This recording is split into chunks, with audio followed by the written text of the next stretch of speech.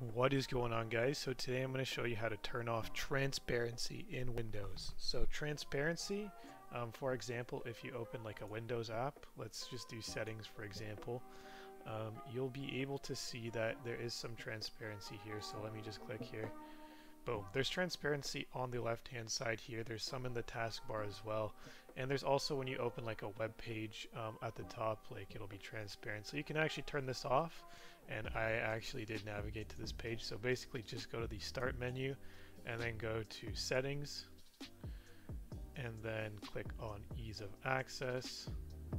And then go down and click show transparency in Windows. Click off. This is under simplify and personalize Windows. But as you can see, what happened when I changed that is there's no more transparency here. The taskbar changed, a bunch of little things here. This again helps your computer with graphics resources just like animations. So if it's struggling, to show the transparency, or if it's running a little slow, this will help it speed up. So hopefully you guys found this video helpful. If you did, please drop a like and don't forget to subscribe. Thanks for watching, guys.